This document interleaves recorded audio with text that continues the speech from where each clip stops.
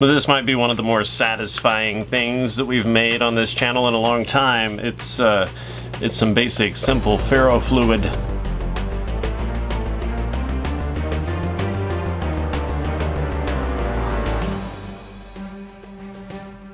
I'm going to show you how to make your own. Let's get to it. Oh, hands on deck! Woo! Holy shit. Can't believe it, dude. I've been looking for you for literally like years, man.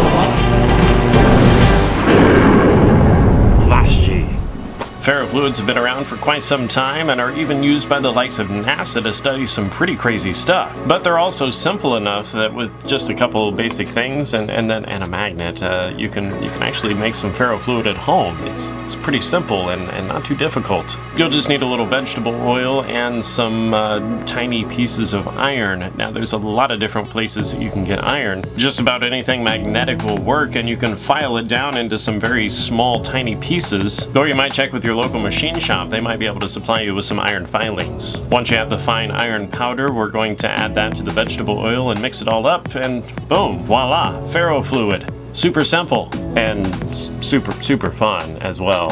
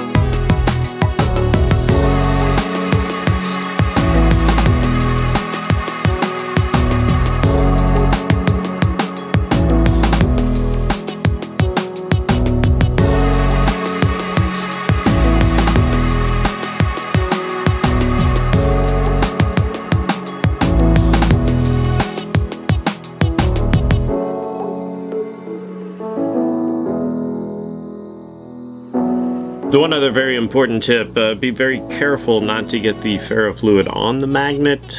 You want to keep them separated with something.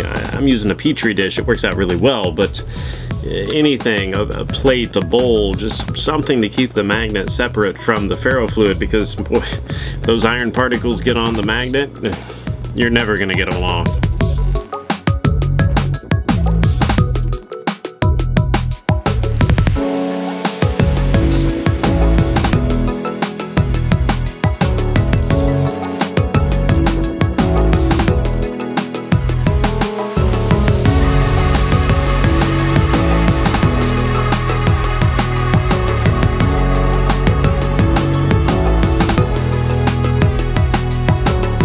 There you go, something very simple but very fun and just awesome to play with. It's super cool to check out the different types of magnets and see how the field lines show up. You're actually seeing magnetic field lines, which is super cool because it's an invisible force that you're actually able to see with the ferrofluid. I mean, that's cool. And besides that, I mean, magnets are just, they're just a ton of fun to play with. And now you have a way to see the fun that makes magnets awesome. Alright, so I hope you enjoyed that video, and maybe you'll be inspired to make your own ferrofluid at home. Something fun to play with, and you know, it's an easy, fun project you can do with the kids as well. But I hope you enjoyed it, and I appreciate you guys watching. Thanks for clicking that subscribe button down there too.